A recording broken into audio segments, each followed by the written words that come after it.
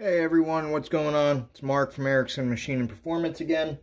I'm going to go through checking squish on a motor. So this is a performance motor that we just rebuilt, modified some of the port timing on it, make it have a little more kick. The one thing with squish, for those that don't know, squish on a two-stroke is the distance. So this is a dome for an aftermarket head, an ADA head, like is on this motor. This shape is basically milled into a stock head as well. So, you know, whether it's an aftermarket head where the domes are replaceable or it's the stock head, this is the same. So this is the dome section, and this is the squish, the flat angled surface. So the squish band matches up to the angle on the piston. So if you look, this is a dome piston. You know, there's a slight dome on it. This is a flat top piston. If you can see, it's flat. So depending on whether it's a dome piston or a flat top piston will depend on the angle cut into the dome for the squish. Why this is important: you want it to be tight but not too tight. So you know, normally on a performance motor you're anywhere between 35 and 65 thousandths, in that neighborhood. It really depends on the size of the bore that you're running, and also the stroke. The tighter you can get it, the better. Obviously, to a point. You get it too tight and bad things happen. On this type of motor, which it is a motor that's going to be raced, I shoot for right around 50. A lot of people don't have a clue how to check it, and it's really not that difficult. So you need a couple tools. You either need a caliper, this is a digital, or you can use a micrometer, an old style, or a nice fancy one. Any of the three works totally fine. The last thing you're going to need is plumbing solder, like you get at any Home Depot, around 1/8 inch thick. Obviously, it has to be thicker than what the squish you're in, because we're going to basically put this in the hole and crush it, and then measure the crush. When you're doing this, you always want to go this way with a solder. You want to go parallel with a piston pin. So pistons rotate on this pin. They rotate like this. So if we put the solder here, the piston's going to rotate onto the skirts. One, you're not going to get an accurate reading. Two, theoretically, you can actually damage the skirt.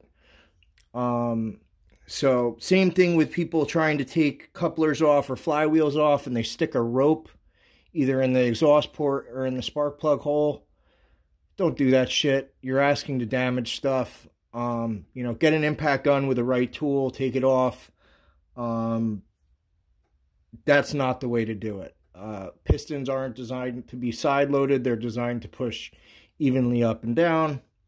So let's get started. We'll check this out and see how close we ended up getting. So we'll go in. We'll rotate it to top dead center. Take a pry bar, kick it over. Now, if you can see, I flattened that area. So now we're going to measure that area. I go and check it, and we are dead nuts at 50. So that one's perfect. Now, if you have a motor that's questionable or a head that's questionable, you can check in both directions, so this way and this way. This motor, I measured everything and checked everything. I don't have that issue, so I'm just going to go in the one direction. It doesn't hurt to go in both. Normally, that would be on a stock milled head that somebody might have milled funny or something like that. So just pay attention. Also, when you put this in the spark plug hole, if you notice, I bend it at an angle. So I put it in and then rotate it up. So we'll go in, rotate up, use a pry bar, kick it over, and let's go measure this one. 49. So this is perfect. So that's basically all you need to know. You know, it is the squish that you're measuring is this distance, the distance between the piston and the top of the dome, that small area. The main idea is to have it tight to where it's not going to detonate, but not so tight that you trap a tiny fuel mixture that's going to start exploding there. Which that's where there's a very fine edge. And it really depends on the type of motor and that type of thing. You know, where you make power on any engine, it's timing and compression.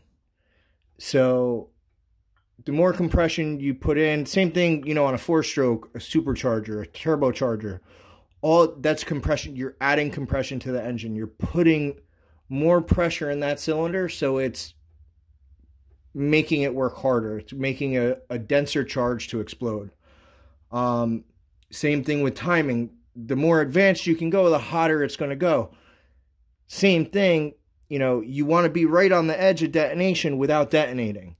You go a little too far and you're ending up doing a complete rebuild. So, hope this showed you a little bit how to check the squish on your motor, what to look for. Hope